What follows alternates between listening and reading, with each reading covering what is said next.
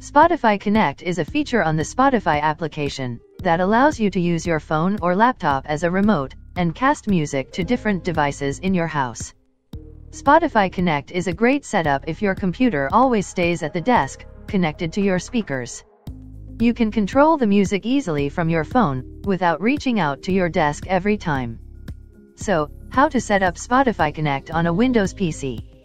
It is simple. Download the latest version of the Spotify app to your smartphone and computer.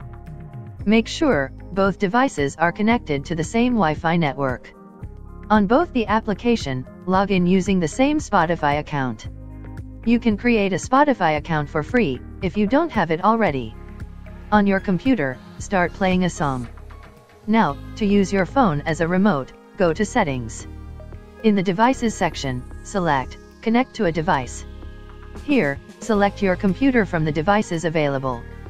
Now your phone will act as a remote for Spotify on your computer. You can use your phone to adjust the volume, change tracks, or even stop the music and resume it again. It can also work in the other way. You can use your laptop as a remote for playing music on your phone. Just hit the device icon and select your phone from the list.